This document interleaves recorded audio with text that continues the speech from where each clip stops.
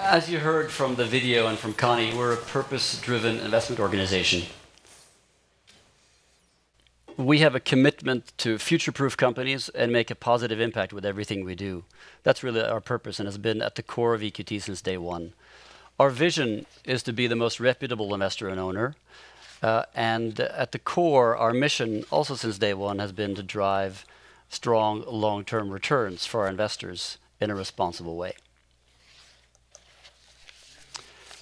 We have a differentiated sustainable investment approach. It's really based on a thematic and sector-based approach, finding long-term secular trends that we invest behind.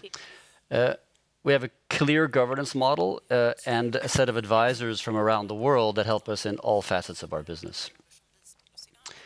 We've also institutionalized our approach to value creation in the private market through our House of Value Creation. And as part of that, we've also really developed a unique approach to sustainability that's weaved into everything we do, as well as digitalization. And both of those are really driven to drive transformation of companies. Underpinning this is a unique culture, and that's really at the core. And like Connie said, it's all about the people, and it's all about the culture in our firm. Now, our business model is long-term, and it's relatively simple and also quite scalable. And it's really based on at the core of generating strong returns for our LPs.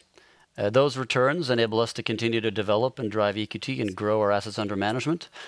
And with the assets under management, that generates long-term management fees as well as performance fees in carry and investment income.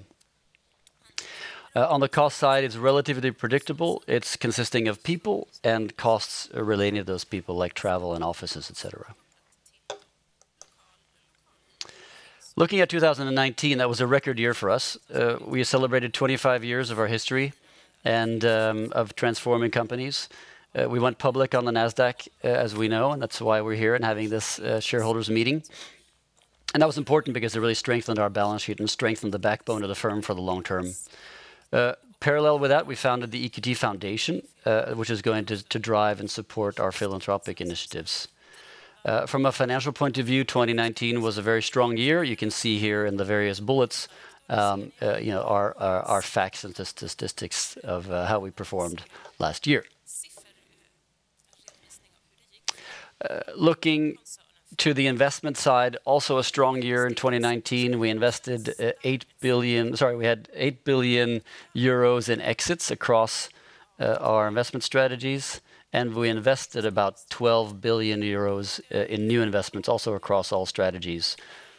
And in those strategies, we really strengthened our positions in core sectors like healthcare, TMT with fiber, software, and other technology investments. So really driving long-term attractive investments in our view. We also importantly formalize our statement of purpose. Like I said, we've been purpose-driven since day one, but actually we've really now formalized our statement of purpose in a document that's signed by the board of directors and myself. And today we also are asking the shareholders to approve that we make an adjustment to our articles of association, which also will include our purpose of future-proofing companies and making a positive impact.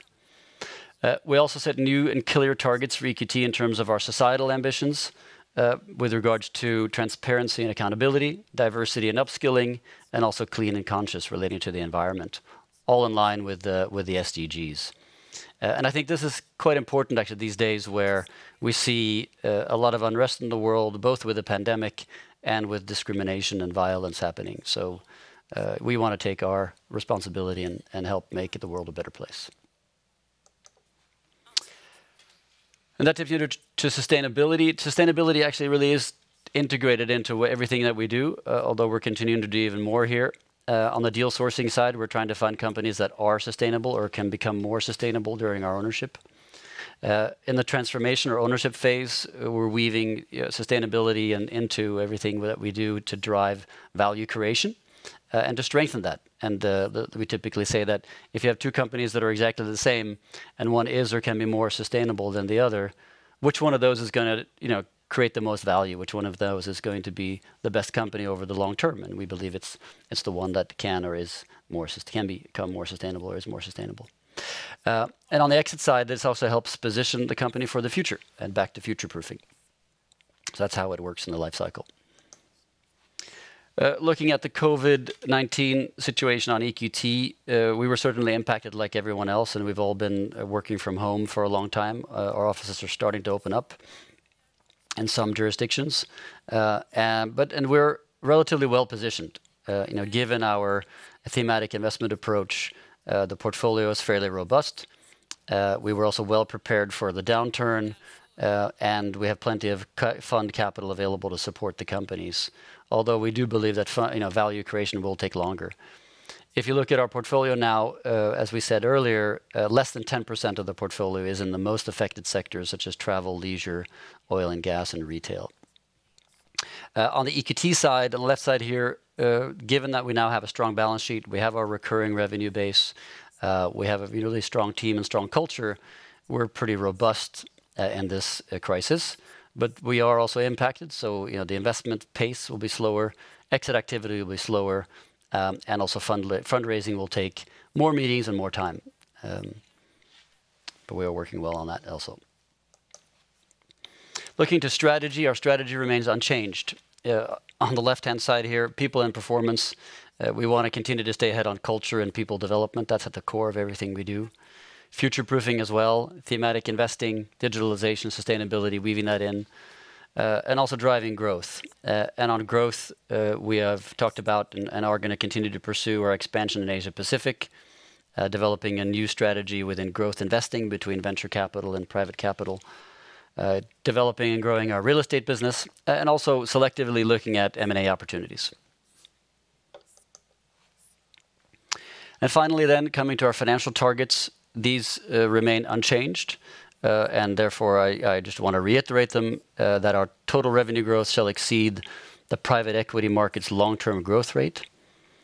Our profitability over time will be, the target is to be within an adjusted EBITDA margin of 55 to 65%, and our dividend policy is to generate a steadily increasing annual dividend in absolute euro-denominated terms.